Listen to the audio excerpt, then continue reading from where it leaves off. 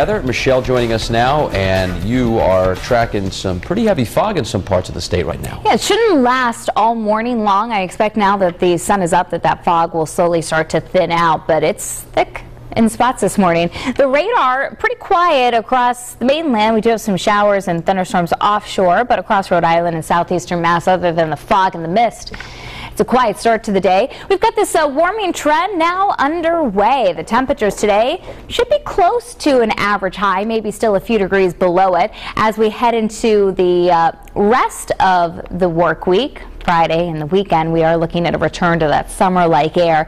We still have a few more showers and thunderstorms to get through. I think we'll see a few pop up today and maybe an isolated strong thunderstorm tomorrow. It'll be followed up by a pretty good-looking weekend. All those outdoor activities this weekend, there it go.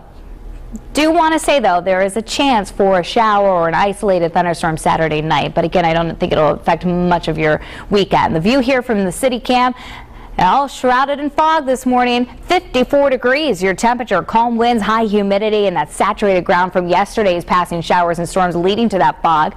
We've got a temperature of 48 degrees in Smithfield right now, about 54 in Providence, mid-50s in Newport, and your temperature in Westerly this morning coming in at about 56 degrees. In terms of the visibility, we're down to about a tenth of a mile in Providence. Under that for Smithfield and in Westerly. And we've been sort of in and out of some patchy fog on Aquidneck Island. New Bedford at only a quarter-mile visibility right now. Taking a look at the morning, I expect that the fog may still be in spots at 7 a.m. Starting to thin out. We'll get back to that mix of sun and clouds late morning with temperatures warming up into the 60s. And then this afternoon, we're looking at highs in the 70s today for most of us. Notice, though, on the Futurecast, still showing these spotty green showers here, both rain showers as well as an isolated thunderstorm possible during the afternoon and early evening, followed up by partly cloudy, drier air moving in on Friday night for tonight into Friday morning. And we'll start off the day with some sunshine on Friday. Once again in the afternoon, we'll have to watch for an isolated shower or thunderstorm to develop.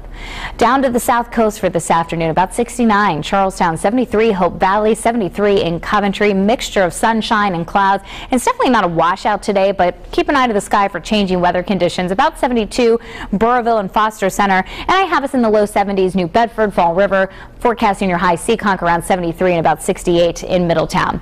So if you want to head to the beaches, we're going to start off with the fog. We should see some sunshine and again a passing shower or thunderstorm. A safe sun time still is around 30 minutes. Here's that 7-day Futurecast for you.